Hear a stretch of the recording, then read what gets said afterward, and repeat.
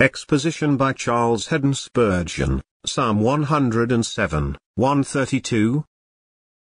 The psalmist exhorts the redeemed in praising God, to observe the different forms of His mercy. He views the chosen people as travelers, captives, sick men and seamen. And in each of these classes he exhorts them to praise the Lord. Verse 1. O give thanks unto Jehovah, for He is good. He is essentially good. His name, God, is only a shorter form of good, yet if we were to lengthen it, there could be no more goodness found in it than is found in the three letters, God. 1. For His mercy endures forever. That is the form which His goodness takes in relation to us, His sinful creatures. As we deserve nothing, everything that He gives us is a gift of mercy, and what range His mercy takes. His mercy endures forever. 2. Let the redeemed of the Lord say so, whom He has redeemed from the hand of the enemy. If nobody else will say that God is good, let His redeemed ones say it. If others are silent, let them speak to His praise. If others are doubtful, let them declare positively that the Lord is good and that His mercy endures forever. 3. And gathered them out of the lands, from the east, and from the west, from the north, and from the south. We were scattered in various directions by our own folly and sin, each wandering in a different way, but all the downward road, and He gathered us unto that blessed Shiloh, of whom Jacob said, Unto Him shall the gathering of the people be. 4. They wandered in the wilderness, in a solitary way. Ah, the way of a sinner, convicted of sin, is indeed a solitary way. He has a sorrow which he cannot tell to anybody else, a stranger intermeddles not with his grief. 4.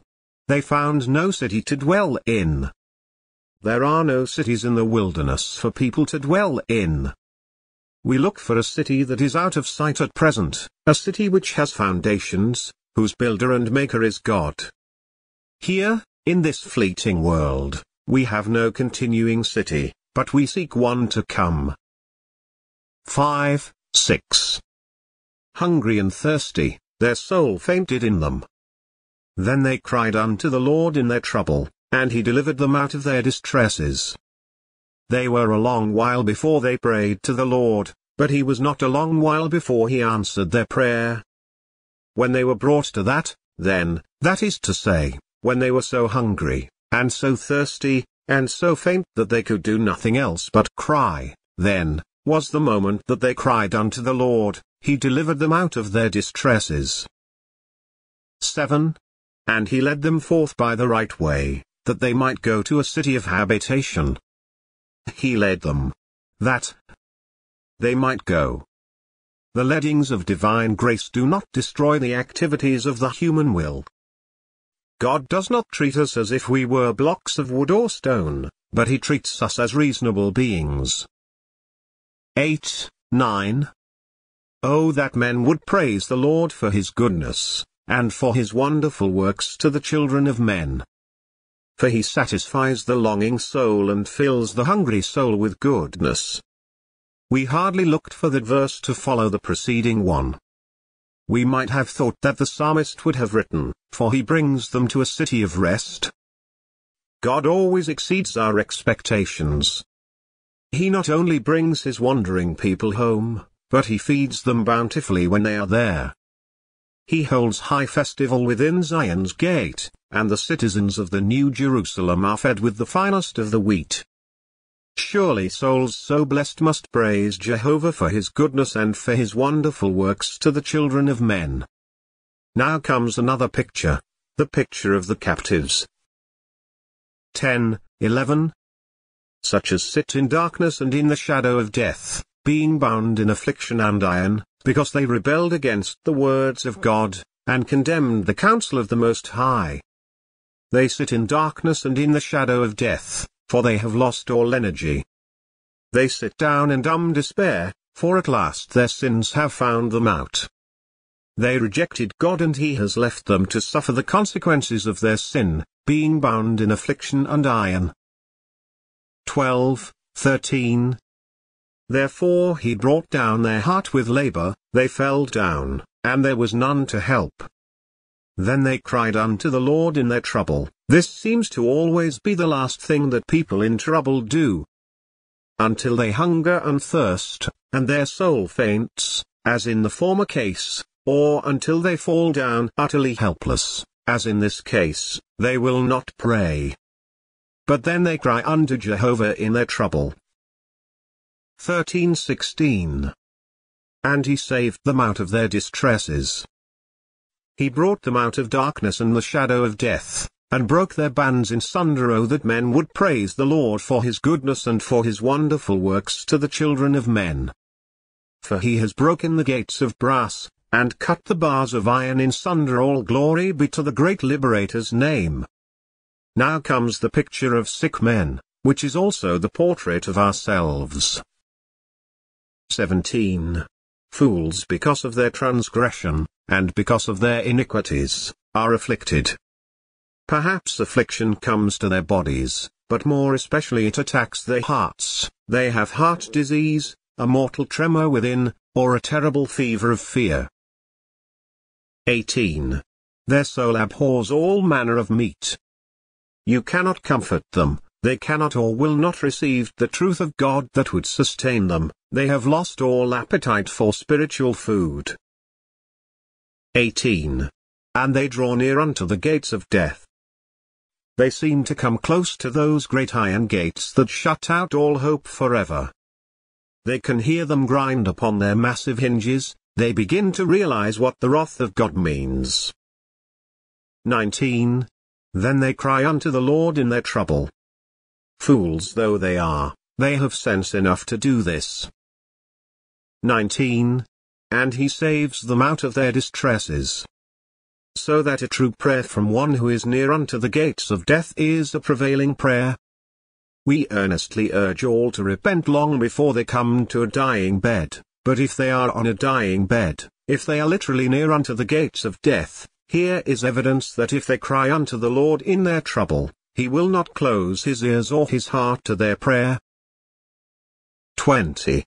He sent his word and healed them, and delivered them from their destructions. The word of God has a sort of omnipotent power in it. By the word of the Lord were the heavens made, and by the word of the Lord are sick souls healed. That word can do anything that God purposes. Where the word of a king is, there is power, but where the word of God is, there is omnipotence. 21:22. Oh, that man would praise the Lord for his goodness, and for his wonderful works to the children of men. And let them sacrifice the sacrifices of thanksgiving, and declare his works with rejoicing. Now we come to the seafaring men. 23:24. They that go down to the sea in ships, that do business in great waters, these see the works of the Lord, and his wonders in the deep. These words literally apply not only to seamen, but also to others who are called to endure great storms while sailing across the sea of this mortal life. 25:26. For he commands, and raises the stormy wind, which lifts up the waves thereof. They mount up to the heavens, they go down again to the depths, their soul is melted because of trouble. For even he who has his sea legs on, finds them of little use to him when such a storm as this is tossing everything in a dreadful hurly-burly. They mount up to the heavens, they go down again to the depths, and this experience is repeated, perhaps, hundreds of times, day and night, sometimes for weeks together. 27. They reel to and fro, and stagger like drunken men, and are at their wits' end. But, oh, when souls are caught in a storm of conviction of sin, this is a true description of their spiritual distress. They are at their wits' end and do not know what to do. Everything about them is shaking, and they are reeling to and fro, sometimes this way and sometimes that, staggering, scarcely able to believe anything, seeing some things double and everything out of place. 28. Then they cry, yes, then, when they are reeling and staggering. That is a strange condition, is it not, in which to be praying, reeling to and fro, and staggering like a drunken man? Then they cry. 28. Unto the Lord in their trouble, and he brings them out of their distresses. Then God will hear the prayer of a staggering man, and the prayer that has not any sense in it, because the man who prays is at his wit's end. By sense I mean not following the consecutiveness of an orderly petition, the prayer itself seeming to reel to and fro. The suppliant is so overpowered by sorrow that he might be thought to be drunk, as she was to whom Eli so harshly spoke, bidding her put away her wine from her, whereas she was overcome by sorrow. God hears us when we cannot hear ourselves pray, and when we cannot put the words of our supplication in proper order. God knows what we mean to say and gives us what we really need. 29. He makes the storm a calm. What a change! And what a blessing it is to get into one of God's calms, for they are far beyond the ordinary calm of nature.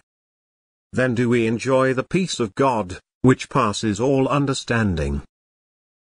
29:32. So that the waves thereof are still, then are they glad because they are quiet, so he brings them unto their desired haven.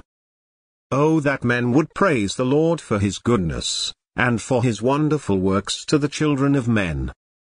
Let them exalt him also in the congregation of the people, and praise him in the assembly of the elders.